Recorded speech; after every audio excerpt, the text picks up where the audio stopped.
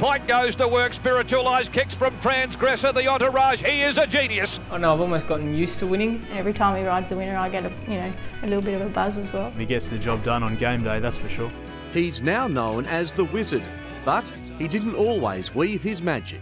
Where I really had to work hard was race tactics and basically a racing brain. I just didn't have one. I'd never even been to the races before I'd become an apprentice. William Pike is a fast learner who has an affinity with gallopers. I believe I've always had good balance and horses have always run for me. That's why William is the state's top jock, which has brought unexpected attention. It's just something I never thought would ever happen in my life. I was surprised anyone knows my name.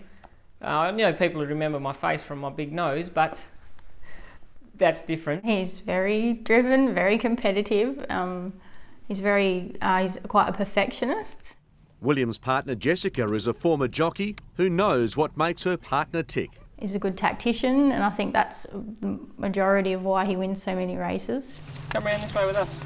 The couple live in Mundajong on the outskirts of Perth with their 2 children, Aspen and Jet, having started dating 11 years ago. I asked him out to the Apprentice Awards night, but he said he was going to ask me, so I beat him to it. Being beaten is a rarity for William. He's racked up more than 1,200 winners. His best came in last year's Railway Stakes. Strike me, Peaky, threaded the eye of the needle.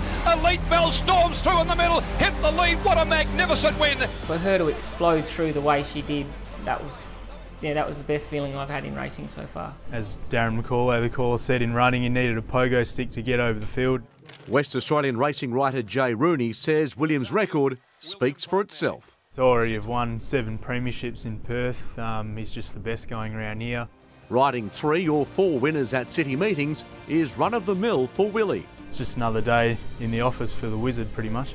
Adding to the aura of this 29-year-old, a famous family racing link. Turned out that I was related to Jim Pike, who rode the Mighty Farlap. While family means he won't head east to chase more fame and glory, being a dad has its moments. I love my kids, they're great fun, but when they chuck themselves down in the middle of Kmart, it gets a bit hard. He's the punter's pal, with a will to win like few others.